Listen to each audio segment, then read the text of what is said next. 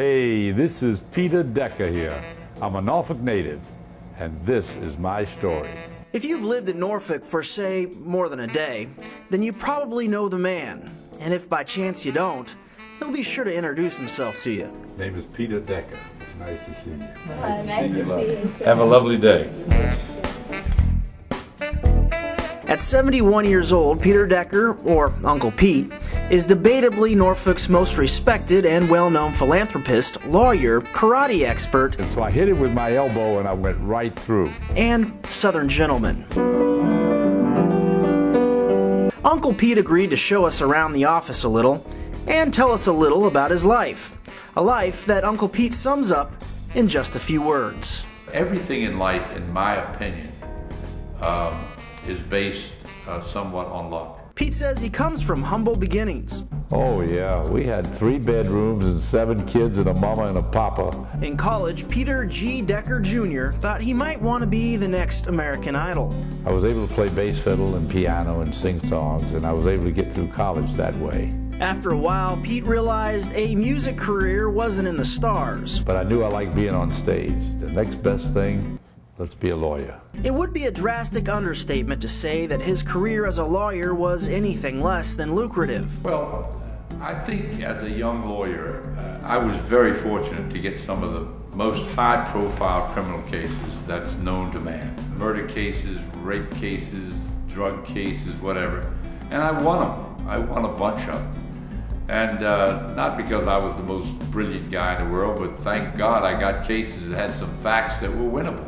Now Uncle Pete's law office, located at 109 East Main, would be the envy of any lawyer in town. It's a lovely office, I think. I'm very grateful for it. My wife designed everything, even the marbleizing of the wallpaper, you see. Well, there should never be a law office without a bar, because, you know, things get pretty stressful sometimes. We have this little room that overlooks a putting green. And I have always said that when you really are stressed out in practicing law, you really should have a putting green. Oh. This is a dance hall. And we actually had a salsa dance for a bunch of our friends. Some of the Virginia Beach folks that are friends of ours, they came down here and danced the night away. We had so much fun. It's something that makes you feel kind of blessed. Almost every day of my life that I'm here. Yes, lawyering has worked out well for Mr. Decker, but there is another secret to his success. Buy real estate. So I bought a lot of real estate.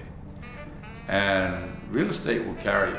It only gets better. So you might be thinking a great lawyer and real estate mogul isn't anything new. Probably every city's got that type of character. But not every city has Uncle Pete. He's been involved and spearheaded in so many humanitarian causes and community projects it would make your head spin. In fact, you probably can't go a day in Norfolk without seeing something that Peter Decker has had his hand in. The next thing I know, I was chairman of this committee to build mermaids, 7 feet long, 5 feet high.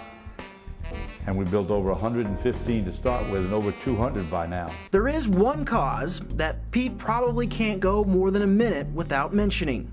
St. Jude's Children's Research Hospital. Mr. Decker has spent 35 years raising money for St. Jude, which is at the forefront on finding cures for sick children. It's more than a goal in my life, it's a passion in my life, and I'm so proud.